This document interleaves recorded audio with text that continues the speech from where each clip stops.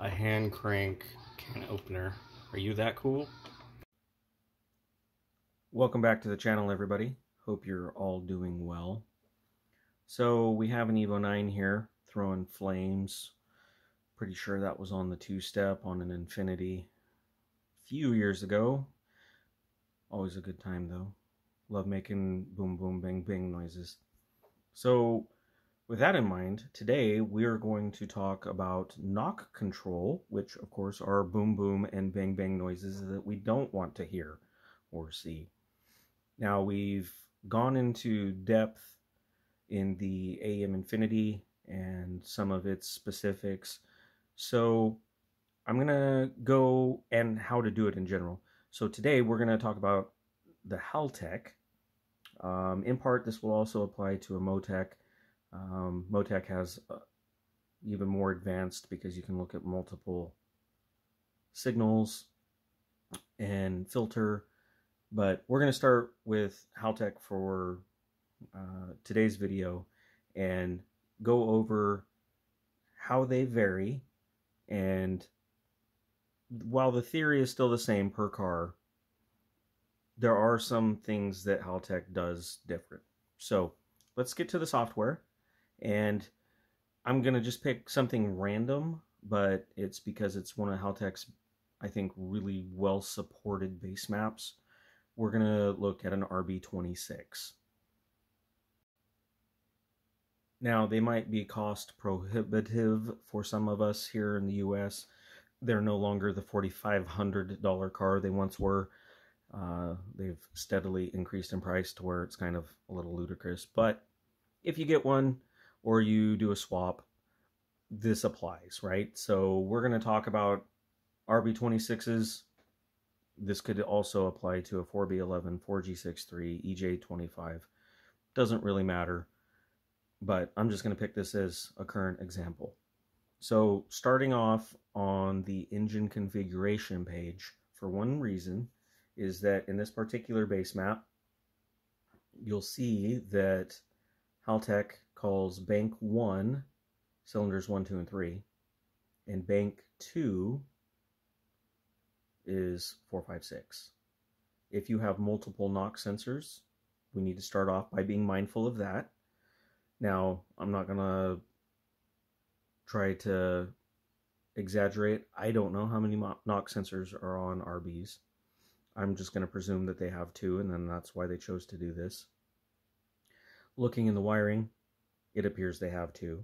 So reasonably assume that that's the case. Now, the reason this is important is because in our data logging and our setup, we need to keep in mind that we have multiple channels. Don't log just one if you have multiple sensors. I've messed around with it in the past. V6 really works best on one. You can put multiple on it. We see that on some cars. V8s will have 2 sometimes.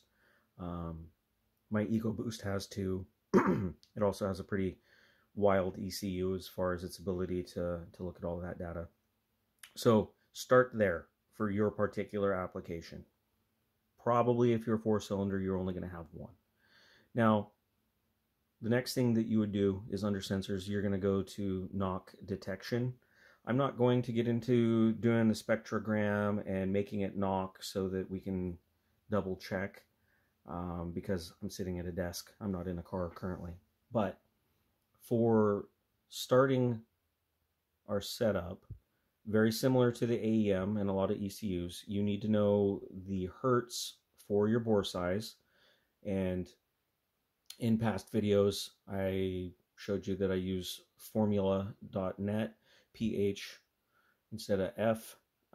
They have a knock frequency calculator for the bore size for 85, 86 mil. It's 6,600 to 6,700 hertz.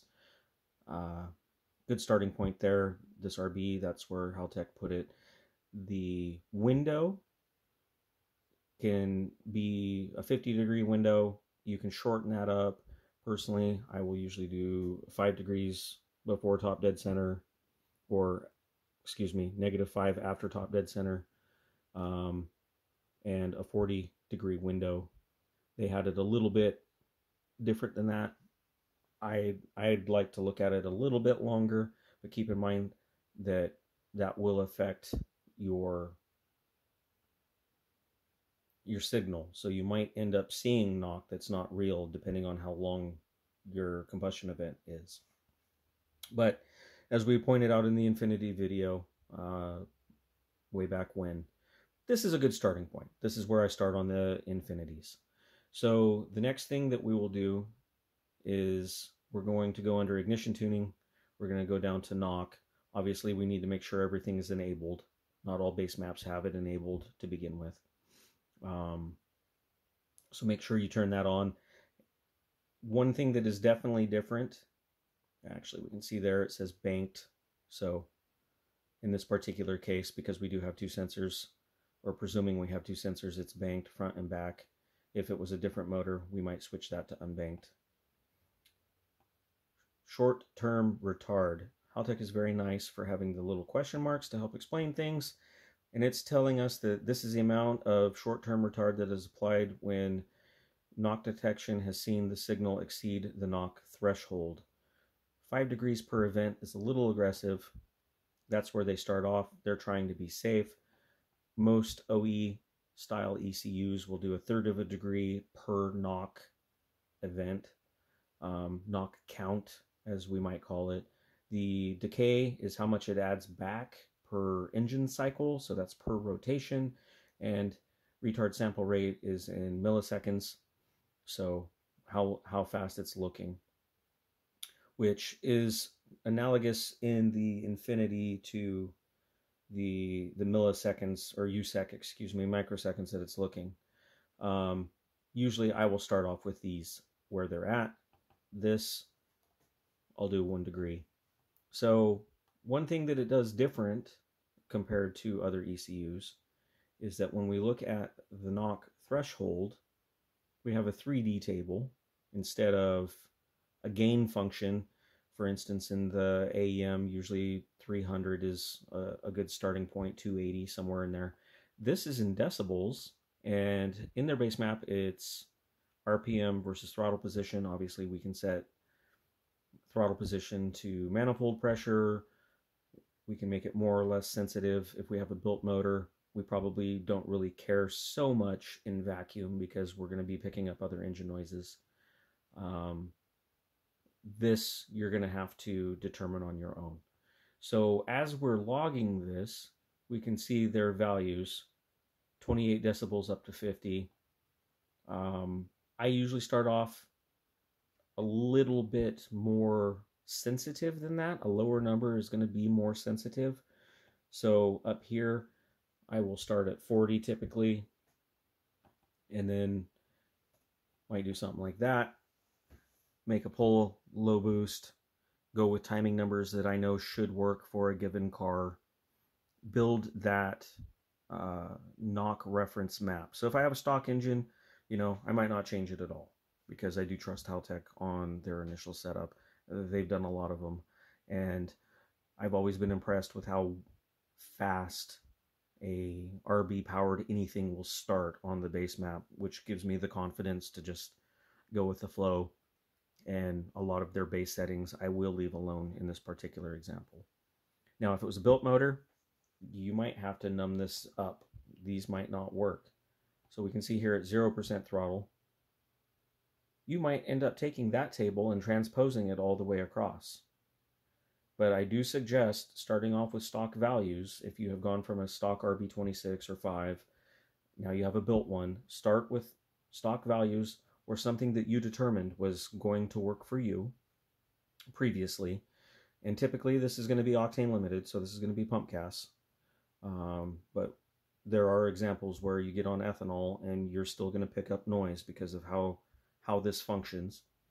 But anyway, built motor, you might need to numb this further than where you had it for your stock motor.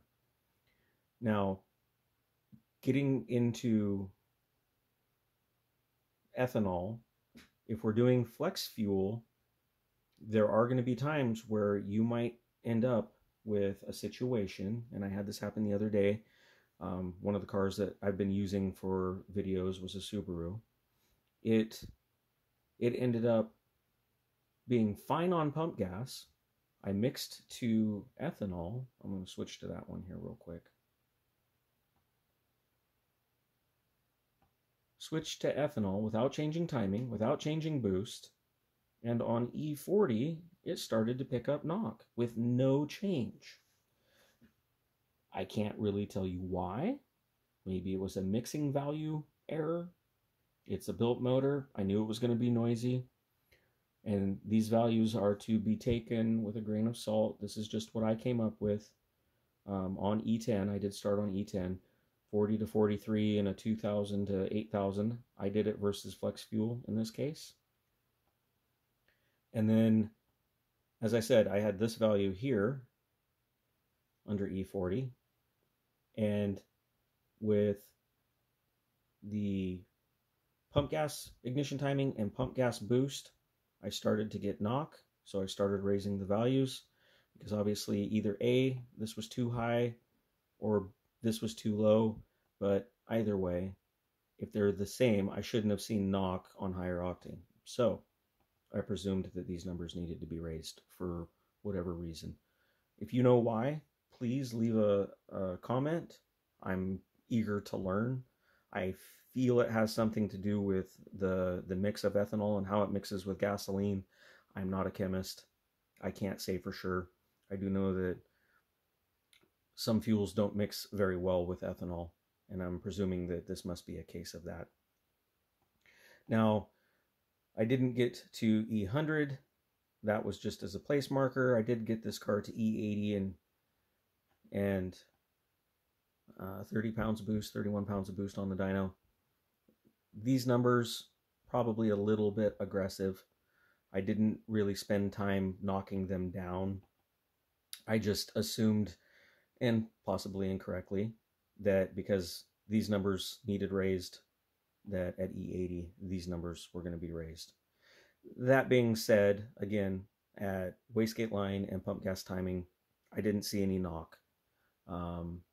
When we did the video on using OE strategies, if you looked carefully or go back and watch again, when I'm talking about transient spark, you can look and you can see that there was no knock correction.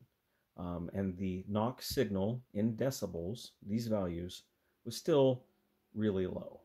So I can pare this down, make it a little less aggressive in that particular case so that it's a little bit more accurate. Because you can make ethanol knock. It's somewhat of a misunderstanding. Possibly I've helped perpetuate the myth that because of its octane, it's not going to knock. It's just like methanol.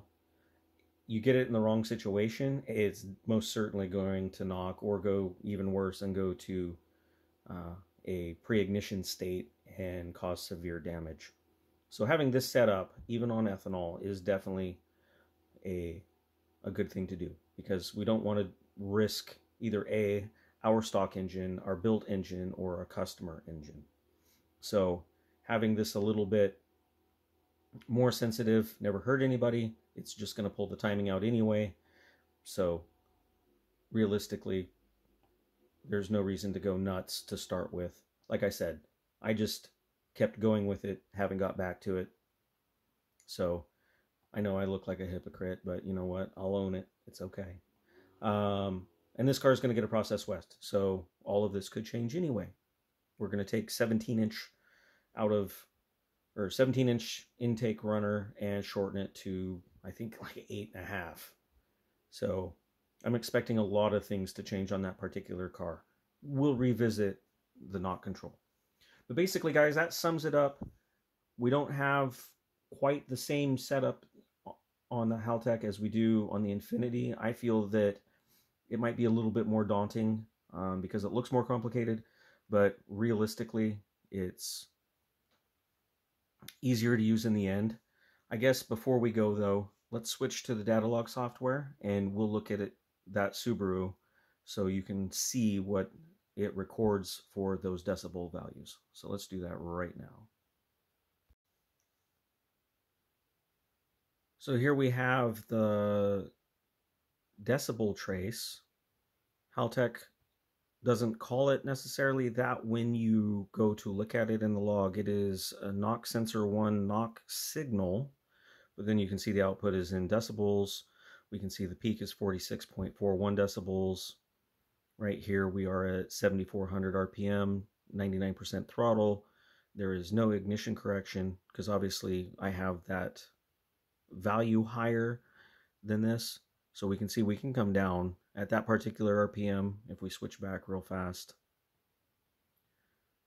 we would be 56. So I'm about 10 decibels high. I can probably bring that down to 49, give myself a little bit of a threshold. So maybe I will do this. I will grab the E40 as an example, and then we'll just kind of paste that over. So bam, that's fixed just by looking at a data log. And we can see it was 17 degrees of timing, so the timing's a little bit low for the fuel, but that kind of gives you an idea of what it's going to look like. And actually we can look and see that there was some transient response down here, just to revisit that one. Throttle change was rapid, 106% per second, so it pulled 5 degrees out. Not knock, but that's that table at work that we talked about in the OE strategy video. So guys, that really does sum this one up. You can see that Haltech knock control is pretty easy to use. I think it's actually probably easier than the AEM in the end. It's just a matter of repeatability and starting with something that you know should be safe. It would be very difficult to do without a dyno. You can, but you will need knock ears. You will need somebody else driving. Obviously, you can't do this all by yourself. And you need to know that it's going to sound like a crunchy aluminum can. Unfortunately, you're going to hear it after it happened if you don't have this set up. But using a little bit of common sense, possibly even using the values that you see here or the values in the base map as a starting point, you should be able to build a safe knock control map should you choose to use it. So I hope you guys have fun this summer as we roll into spring, get back to actually using our cars, not just building them. Take care, guys. We'll talk to you soon. Bye.